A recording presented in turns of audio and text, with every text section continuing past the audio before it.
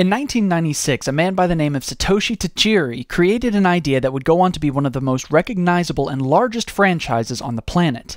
I'm talking about none other than Pokemon. It's rumored that Pikachu is the second most recognized video game character, falling just short of Mario's fame. What a legacy the series has produced. For anyone who's been living in a cave for the past 10 years, Pokemon is a series in which humans take on the role of a Pokemon trainer, and with the aid of Pokeballs and other items, catch and train different Pokemon to battle each other, study Pokemon, gain respect, notoriety, and fame. The franchise started as portable games on the Game Boy, but since have moved additionally into anime, manga, trading cards, books, toys, and other merchandise. I became a fan in 1999, which put me in 9th grade, i.e. the first year of high school. I went crazy for it, even though I was older than the demographic it was geared towards. I had the games, I had the cards, I videotaped the TV shows, I had the books, I stayed current on all the news. Even though it was, quote, juvenile to other people my age, I was amazed at the world that had been created. Now, if we fast forward to present day, I have a simple question that has been on my mind for years. Why in the holy name of Snorlax do we not have an official Pokemon MMORPG? Normally, I might ease into the topic of my blogs a bit more subtly, but I'm tired of waiting. Nintendo, answer me why you have not put your attention in making this a reality. Let's take a look at the facts. The entire concept of the franchise is based around the individual character or player who is tasked with exploring various and different areas and locations to find and fight numerous creatures, all the while pitting themselves against other characters who are attempting to accomplish the same goals. The wilderness areas, such as open fields, forests, caves, and buildings, are broken up by towns that act as safe havens and starting points for quests and missions. It would work brilliantly. What are you waiting for? It can't be that you're afraid you wouldn't have people to play it. The series is massive.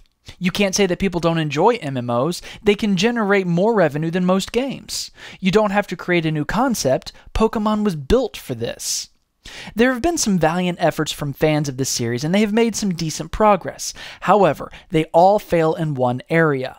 They don't have the capital, i.e. money, to really get these off the ground, with proper development, execution, support, and marketing. Nintendo, you have this ability. However, maybe you're hesitant to invest the money. How does earning a consistent stream of revenue from one project alone sound?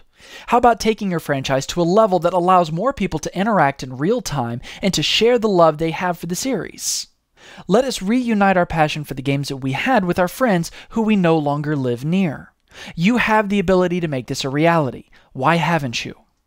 Nintendo is famed and, for some, hated for continuing to create new installments for the same intellectual properties. In case you're new to the industry, how many versions of Mario, Zelda, Metroid, and Kirby have there been over the years? For that matter, how many versions of the Pokemon games have come out over the last 15 years? More than 50, and I have loved them. I still get my copy of Pokemon Red, Blue, and Yellow out and play it all the time. I've done remixes of the music. I've loved the franchise, even if I've fallen away from it over the last few years. I know I'm not the only one. Join me, fans of Pokemon, both vocal and closet. Join me, fellow Poke trainers, gym masters, and breeders. Join me, fans of Ash, Misty, Brock, and Professor Oak.